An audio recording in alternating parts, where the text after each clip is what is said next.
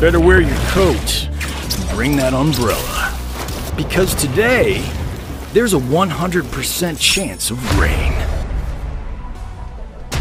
Shall we begin the party? An orphan, raised by a poor family, Rain had zip of a future to look forward to. That's why he joined Edenia's army. It was a perfect fit.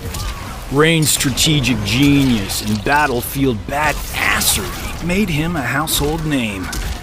But all that fame and glory wasn't enough. Rain still hungered for more. And that hunger became obsession. When he learned the true identity of his father, the god Argus, protector of Edenia. Once Rain learned he was a half-god, he set his sights higher. Now, he's out to take his rightful place in Edenia's pantheon.